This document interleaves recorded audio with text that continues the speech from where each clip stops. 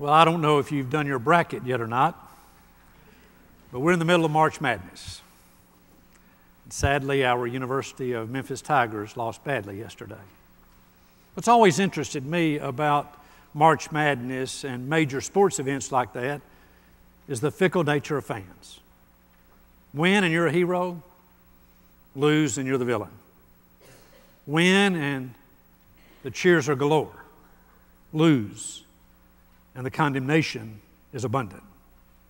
I don't know if you know the name John Huffman or not, but he's a retired Presbyterian minister who for many years served as a chaplain to a variety of NFL football teams. And he got to know several of the quarterbacks in the National Football League, among them Terry Bradshaw. You know, of course, the name Terry Bradshaw. He's now a sportscaster, retired, Hall of Fame football player, played for the Pittsburgh Steelers for 13 years. His number 12, they say, will never be worn again as a tribute to what he brought to the Steelers and to the city of Pittsburgh. Well, Terry Bradshaw confided in Reverend Huffman quite often the fickle nature of the Pittsburgh Steelers fans. And he told about an occasion when he, after a game which the Steelers had lost and wherein he had played badly, that he went the next day to a service station to get some gas. He got his gas. He went in and paid for the gas. He came out to get in his car to leave. And after he'd gotten into his car and was about to drive off, he noticed two teenagers who were running toward him, toward his car, and they were waving their hands as if to stop him. And so he stopped. He rolled down his window expecting them to ask for his autograph. And they spit in his face. Fans can be quite fickle, can't they? Well, Jesus certainly knew the fickle nature of the fans on that first Palm Sunday. Here they were by the thousands. Thousands.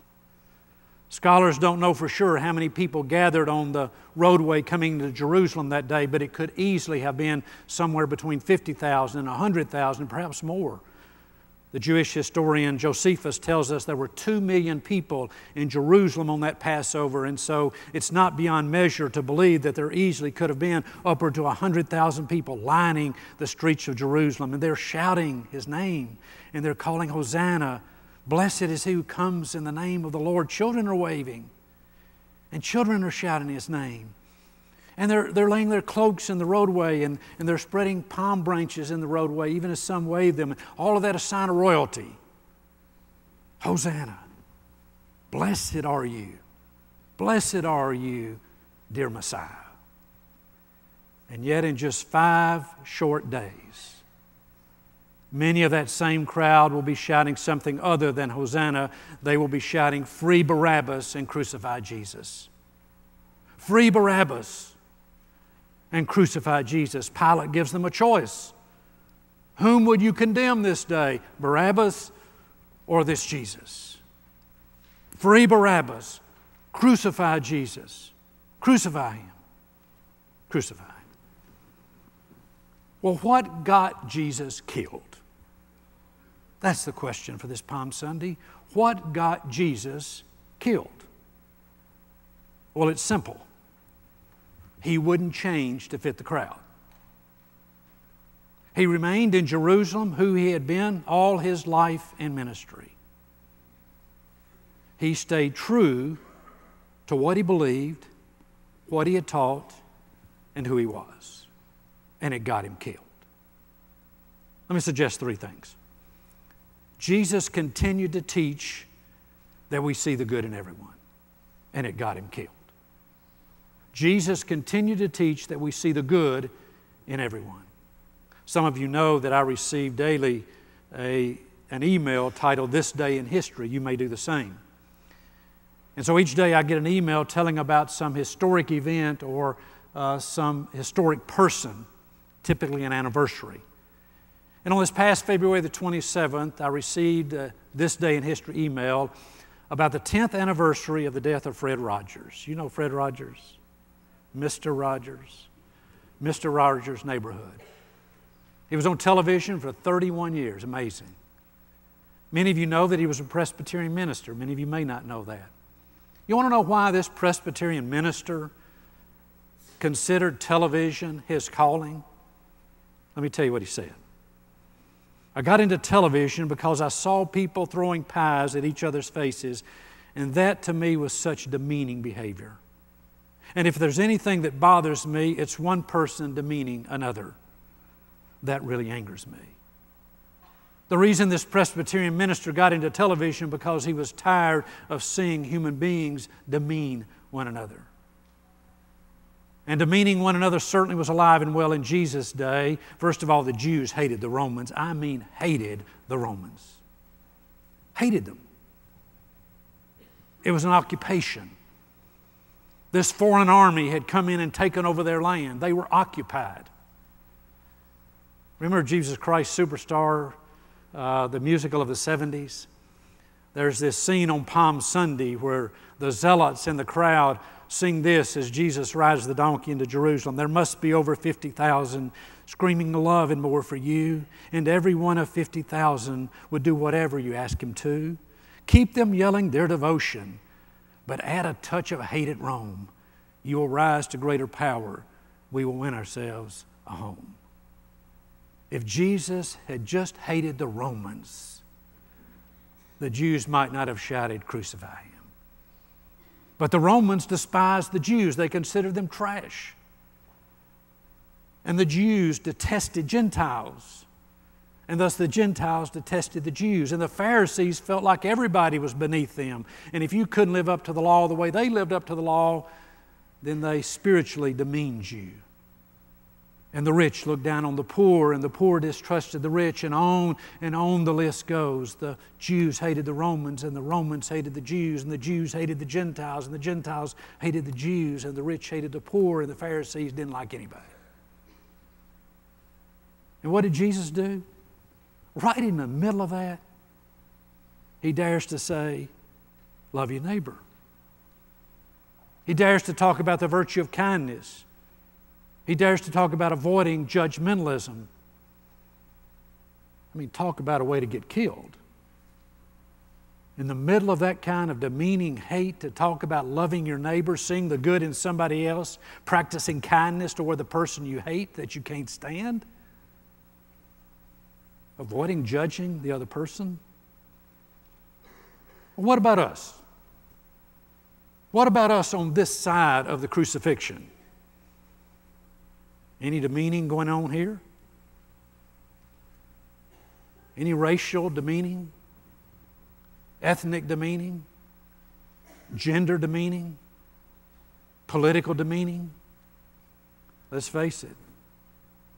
On this side of the crucifixion, are we that different than the crowd that turned on him? Remember that old gospel song, "Were you there when they crucified my Lord?"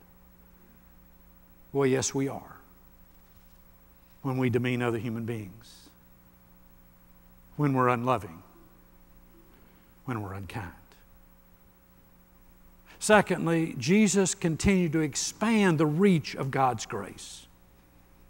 In Jerusalem, as throughout his ministry, he continued to expand the reach of God's grace. The Pharisees and the religious authorities of Jesus' day didn't mind talking about forgiveness. They didn't mind talking about God's grace as long as you were talking about forgiving the righteous. As long as you were talking about God's grace and God's mercy made available to those who kept the law. As long as you were talking about God's grace and God's mercy available to those who walked the straight and narrow. Oh, we don't have a problem with talking about God's grace. We don't have a problem talking about God's forgiveness as long as it's the righteous, the clean. But grace for blatant sinners, you got to be kidding. Mercy for the overtly immoral? Come on now. Forgiveness available for one who doesn't follow the law? Absolutely not. One of the most revealing scenes in all the Gospels is found in John 8. And you know this scene. Jesus is teaching in Jerusalem. And while he's teaching, and there's a large crowd gathered around him, and while he's teaching, the Pharisees bring a woman who's been caught in adultery into the circle where Jesus is teaching. And he's surrounded by a crowd, and they thrust the woman who's been caught in, literally caught in adultery. not speculated that she'd been caught in adultery, says John.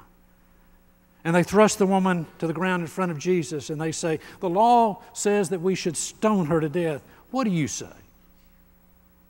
You're the great teacher. What do you say? The law says stone her. She's committed adultery. We caught her doing it. What do you say? Well, if he says stone her, then he breaks the law of compassion. It's almost a no-win situation. If he says don't stone her, then he breaks the Jewish law. And they've got him. Remember what Jesus does? He writes in the sand. Never says a word. Never says a word in this scene till later with the woman. He simply bends down and writes in the sand. While they're saying, what would you do? The law says stone her to death. She's caught in adultery. What would you do? He writes in the sand. And then he points. They're gathered in a circle, stones in their hands, arms ready. She deserves it. Blatant sinner. Scarlet letter woman. Law says. Okay. Do it. Just do it. The one of you without sin, and scholars say that what Jesus wrote in the sand were the sins of them and the sins of us. So the one of you who's never needed God's grace, the one of you who's never needed forgiveness, the one of you who's been perfect, the one of you who's never committed one of these sins, hey, go ahead. Do it. You have a right to stone her if you've never, ever needed God's grace. If you've never, ever needed God's forgiveness. If you've never, ever needed God's mercy, hey, go ahead, stone her. The one of you who's never needed God's mercy, throw that stone. You know what happens? One by one, by one, by one, the stones drop to the ground. And the crowd leaves. And Jesus says to the woman, where are they who would condemn you? And she says, they've gone. And then he says, neither do I condemn you. Go and sin no more. In others, now go and get it right. Well, how are we doing in that? How are we doing when it comes to God's grace and God's mercy and God's forgiveness available to all people, not just the righteous, but blatant sinners, not just the clean, but the overtly immoral? How are we doing this side of the crucifixion? Well, not too well, according to some. You know what the fastest growing segment of the religious culture in the United States of America is? The nuns. Not N-U-N-S, N-O-N-E-S. And you know that from the Pew Research Center, who's done this study for years. The fastest growing segment of the religious culture in the United States of America are the nuns, N-O-N-E-S, which means they have no connection whatsoever to established religion, no connection whatsoever to the established church, no connection whatsoever to any established religion. And you know the number one reason that the fastest growing segment of the religious culture in this country are the nuns. And by the way, 20% of the American people consider themselves a nun.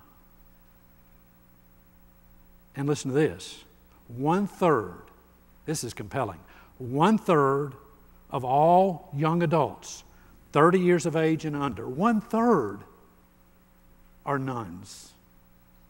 1/3 of all young adults, 30 years of age are nuns, and the number is growing. It has tripled, that number has tripled in the last 20 years.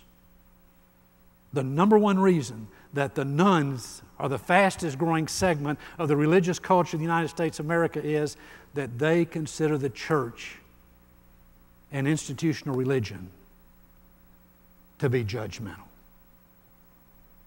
to be condemning of lifestyles that bother us, to be judgmental of people whom we consider morally bankrupt, to castigate and limit God's grace if your sin's too big. Interesting thing how it is with us human beings. It's true of preachers too, by the way. We know this, sadly. Have you noticed how we minimize our sins and maximize everybody else's? I warrant God's grace, but you don't. My sin's here, your sin's here. That's not what Jesus taught, is it? Good way to get yourself killed is to remind folks who don't want to be forgiving that they need to be forgiving. And that God's grace wraps everyone. Thirdly, Jesus continued to talk about a cross. Jesus continued to talk about a cross. The disciples were a little bothered when he talked about loving your enemies, but they could get over that. They were a little bothered when he talked about having to learn to love the Gentiles, but they figured they could get over that. What they couldn't get over was him talking about suffering. I can handle having to learn to love my neighbor, but now wait a minute, Jesus, you're talking about suffering? Remember in Matthew 16, it's also found in the Gospel of Mark, when Peter makes this claim that he is the Messiah, the Son of the living God. He says, who do you say that I am? And Peter says, chest thrust out, I know who you are. You're the Son of the living God. You're the Messiah. And then right after that, do you know what happens? Jesus starts talking about Jerusalem, that he's going to suffer, and all of a sudden this Peter, who has claimed him the Messiah, oh, wait a minute, Lord. The text says he rebuked Jesus. You got to have a big head on your shoulders to rebuke Jesus, don't you? He rebukes Jesus because Jesus talks about suffering and death, sacrifice for the kingdom. And Jesus says to Peter, get thee behind me, Satan. If ever, says Jesus, there was a concept that doesn't fit into the kingdom of God, it's that you can walk the path of the kingdom and not suffer. You do know that Jesus had a choice, don't you? You do realize that Jesus had a choice. He could have chosen not to go to the cross.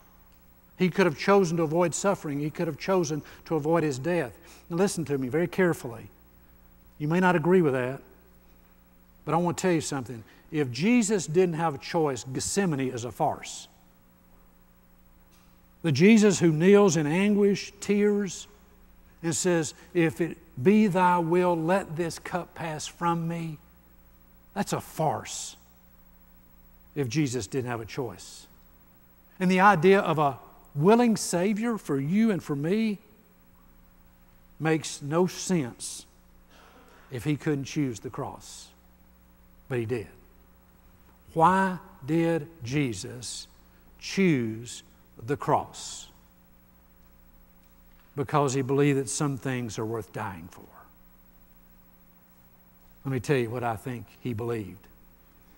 He believed that the love of God for all humanity is worth dying for. He believed that God's desire that all persons be treated as children of God is worth dying for. He believed that goodness and love and mercy and justice are worth dying for. He believed that God's plan for redemption of sinners is worth dying for. And guess what? He believed we're worth dying for. He believed you're worth dying for, and I'm worth dying for. How about it? Is it too much to ask us moderns to be willing to sacrifice for the kingdom? Is the cross too much for us moderns? But he said, take up your cross and follow me. What sacrifice this side of crucifixion will you make? And what sacrifice will I make for the sake of his kingdom? Because he did choose to continue to speak about a cross. Oh, what a great day. I mean, you got to feel good if 100,000 people line the street and wave at you and call your name. Messiah. Hosanna. Crucify him. How dare he say that everyone is worth loving and that there is some good in everyone. How dare he offer God's grace to the blatantly immoral? And how dare he talk to us about suffering? How dare he? Crucify him. I'm going to invite you to take a few moments and enter in your own personal prayer time as we walk into this Holy Week and we walk toward Good Friday. Would you do that? Take a few moments in personal and private prayer, then I'll close with a prayer, and then we'll go to our closing hymn. Would you pray?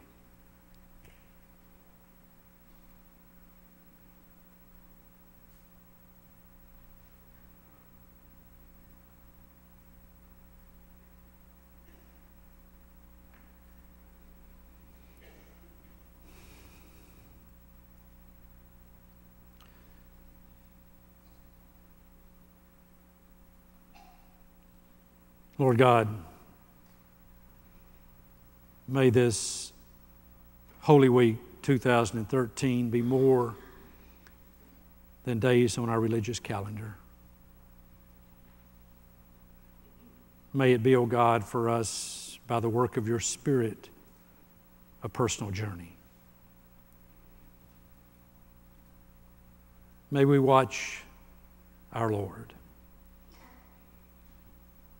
And may we listen to our Master. And may we grow in commitment to the kingdom he proclaimed. Help each of us, O God, have this a profoundly, spiritually enriching Holy Week. And we do pray it in his name and in his remembrance. Amen. Our hymn of dedication this morning is hymn number 298, When I Survey the Wondrous Cross. Should there be persons in this fellowship this morning who have not committed your life to this Jesus the Christ, and who would in this service make that commitment, we extend that invitation to you and encourage you in that decision. So if you've not made a commitment to Christ as Lord of your life, and today is the day to do that. You may do it privately, right where you are in the pew between you and God, or you may come here to this altar and share it with us publicly. If there are persons who are interested in becoming members of Germantown United Methodist Church, then I invite you to speak to Rebecca or me after the service. When I survey the wondrous cross.